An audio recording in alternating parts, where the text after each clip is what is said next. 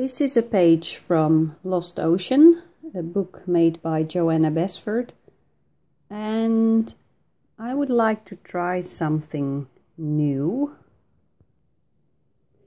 Well, it may not be entirely new, but I've been watching a lot of videos lately about painting. Not so much coloring, but painting with oil paints, pastel paints and watercolor. And what I noticed in the oil paint videos and also the pastel paints is that many artists decide to first put in the shadows and then later on cover the shadows with the color. Now I use this technique sometimes, but most of the time I start with just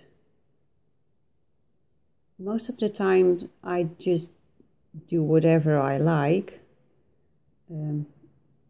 adding color first and then the shadow and then back to color and then shadow again. And so, but now I would like to test what is going to happen if I put in the shadows first.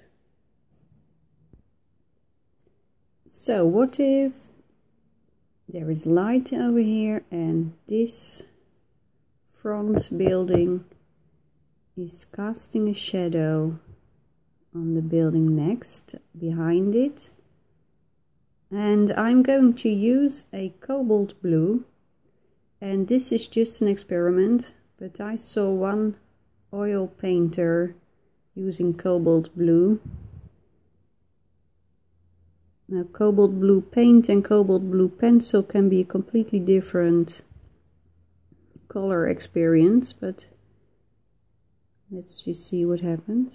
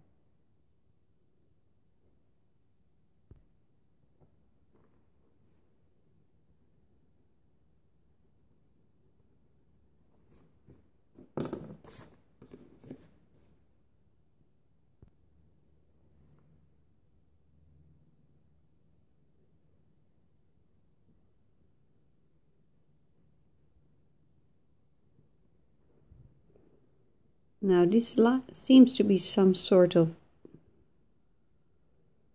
glass dome, some dome, but I imagine that this dome has a wall in the background, and this tiny house is casting a shadow on that wall. That's just imagination. You do whatever you like. Now I had to erase a little bit over here because I made a mistake. This tiny house is casting a shadow like this, but on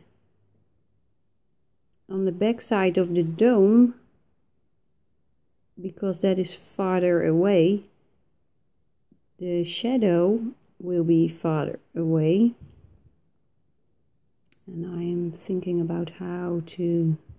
It should be somewhere over here, I think. This is how you may see the shadow of this tower, this roof. Something like this.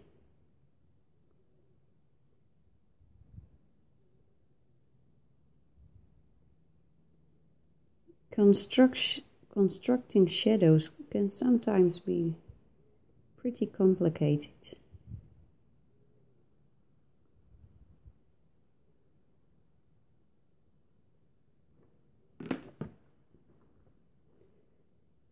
But the more accurate you are, the more real the drawing will look like.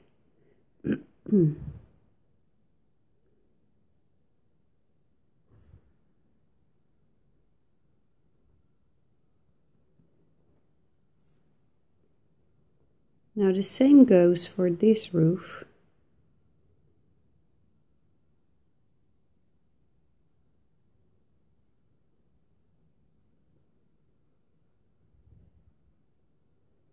It will be something like this.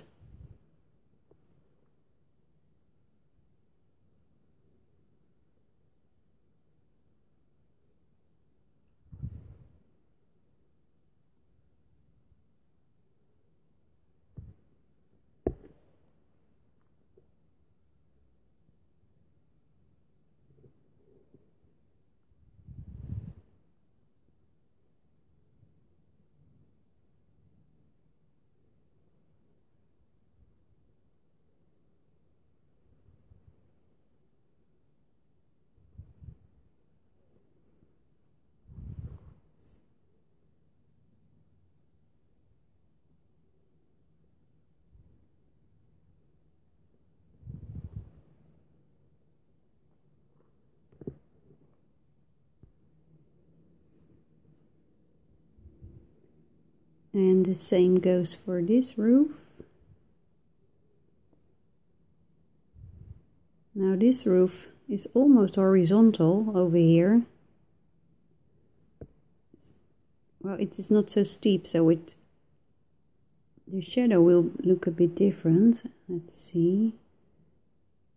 I think this should look like this.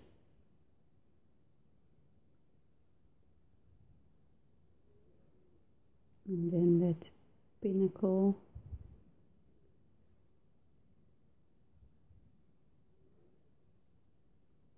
And then we'll go like this.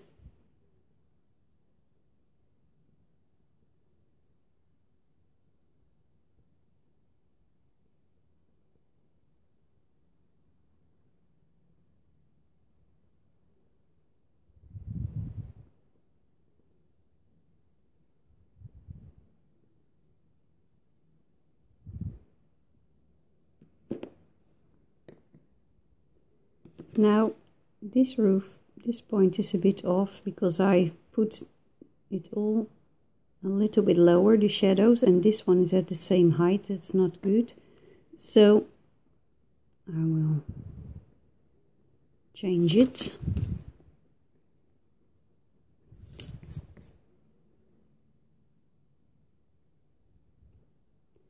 I always try to erase as little as possible, but well, if it's necessary, then it's necessary, and then I will do it.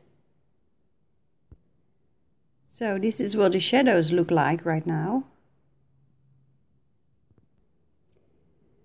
I sharpened my pencil, still cobalt blue, Polychromos, and I will now add tiny bits of extra shadow to give the buildings a little bit more structure. So for example, this is a door, I think, and what if there is a little shadow over here?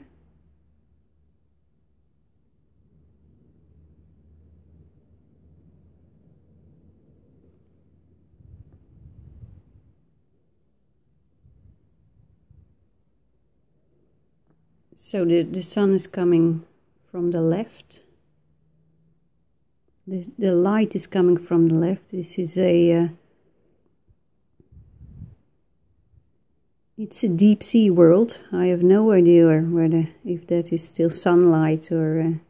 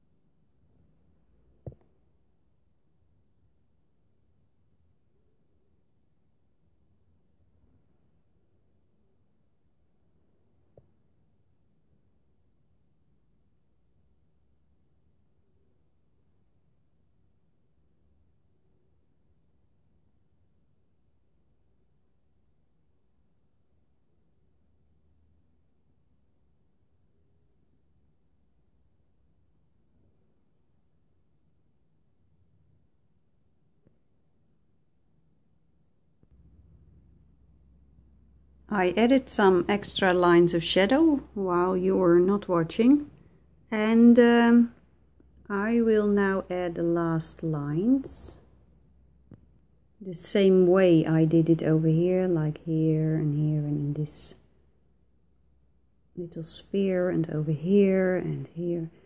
And you can choose yourself how much shadows you want to put in.